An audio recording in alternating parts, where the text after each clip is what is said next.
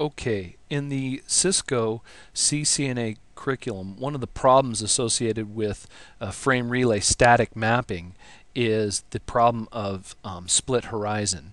Now, split horizon is in effect by default on the routers with on the interfaces basically, so that we don't have routing loops. And what is the rule of split horizon?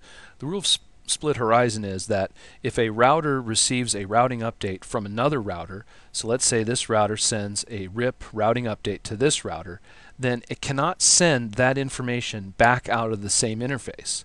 But here's the problem in this type of scenario, right? Which is kind of, I believe, a hub and spoke scenario, is that if this router sends an update to this router, well, this router would need to send it back out the same interface, right, to get to this router, right? So how is he going to be able to basically pass on the routing update to the other router, right, without sending it, right? Now, when we did the static mapping, we put the broadcast command in there, and it seems like that bypasses it. But normally, with the problem of split horizon, routing updates can't go out the same interface that they came in on. So in that situation, what can happen is what you could do to bypass that is you could turn off split horizon. So if you wanted to turn off split horizon, what you would do is you'd go into the router, and what you would do is you would go into the interface. So I'd say interface serial 2/0, all right, and you'd say no IP split horizon, right? And if you did that, you would be turning off split horizon. But if you turn off split horizon on the serial interface right here, then you could end up with routing loops on your network, because split horizon is in effect to solve routing loops. So the better way, or the preferred way to set up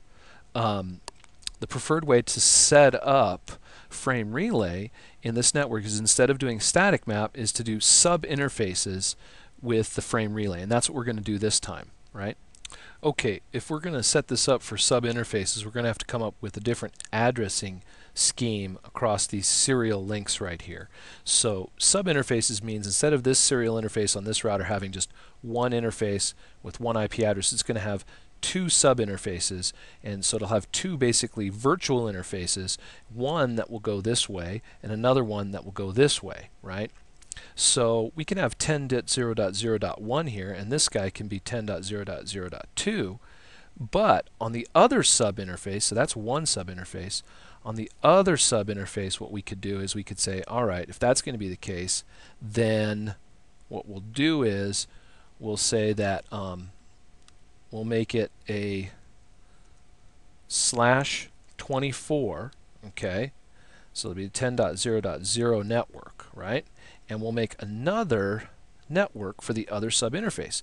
And on the other network, we'll have 10.0.1.1, all right, /24. So that's two different networks, right? All right, two different networks. You have the 10.0.0 network and the 10.0.1 network now. Host 1 on each one, but that's two separate networks for each sub-interface, right? And so now this guy over here, he'll be 10.0.1.2/24. And so he'll be on the same network as this guy, and then now we need new addresses for over here. Let's move these DLCIs over so that we can get the another network over here. So I'll say, okay, well, this guy will be 10.0.2.1, and this guy will be 10.0.2.2. Once again, /24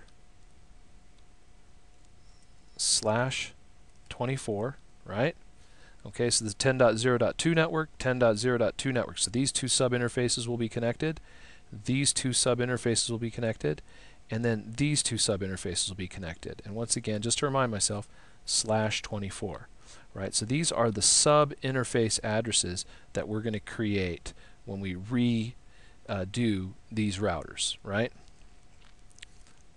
Okay, since these routers were configured for static mappings, we're going to have to go in and we're going to have to undo some of our previous configurations. So we'll start with, let's say, router 3 here this time. All right, and router 3 was, the old address was 10.0.0.3. That was his old address, right? So we're going to have to get rid of that. So what I'm going to do is open up router 3 and go to the command line interface. Okay, enable, whoops, Control-Shift-6 to get out of that. Enable conf-t, right? Interface configuration mode, global configuration mode, interface serial 2/0.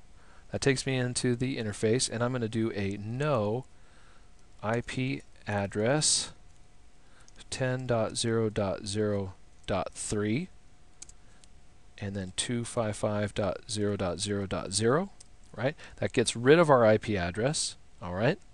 Also, I'm going to say no encapsulation frame relay, so that if I get rid of the frame relay encapsulation, that'll hopefully get rid of my static mapping. So if I do that, all right, the static mapping will hopefully be gone. To double check, Control-C, hit enter to go back to privileged exec, do a show run for show running dash configuration, and then C, and you can see now interface serial 2/0 has no IP address, has no configuration. So we're good to go, and we can now reconfigure that interface. And this is how you do it for subinterfaces. So you say conf-t to go to global configuration mode, interface serial 2/0. That takes me into the interface, right? And now that I'm in the interface, I'm going to not give it an IP address because I'm going to put the IP addresses on the sub-interfaces, not on the interface. But what I do need to do is change the encapsulation to frame relay. So I change that to frame relay, and I'm going to do a no shutdown to make sure that it's up. So now the encapsulation on the interface is frame relay, and the interface is up, and now we can go into the sub-interfaces. Now, sub-interface, we're going to have to figure out how we're going to name these sub-interfaces. So I think I'll name them after the DLCIs, which in this case will be 301 and 302, right? So let's see here. So we'll say interface serial 2/0 dot 301, right? And I can't do I'm not sure if I can do a dot 301, but I could, let's see here. Yeah, we could try it. Say dot 301 and then point to dash point. Okay, and hit enter, and looks like I'm in sub-interface mode. So I did serial 2/0.301. So now I'm in sub-interface 301, right? And now I can give it an IP address. So IP address, and I want to look to see what is the IP address we were going to use. We're going to do the 10.0.1 network number 2, host 2. So 10.0.1.2, okay? And that'll be a 255.255.255/24 subnet mask. So there's my IP address, right? Bandwidth 64. Frame relay interface dash DLCI, and the DLCI number, which in this case will be 301, and I'm done for that interface. Now I need to switch to the other interface, the other sub-interface. So I'm going to say interface serial 2/0 dot 302. Point, and this is important, to point. Okay, now I'm in the other subinterface. I can set the IP address, which is going to be on a different network. It's going to be on the 10.0.2.2. Okay, so 10.0.2.2, host 2, 10.0.2 network. Alright, that's the IP address. And then I can just put in the bandwidth 64 command, and then the frame relay map, frame relay frame dash relay interface dash DLCI, and this is going to go to DLCI 302 because it's router 3, and the 2 stands for going to router 2, right? So that's DLCI 302, going to router 2. See the DLCIs? Alright. And hit enter. And now that's done. So now I've got that router done.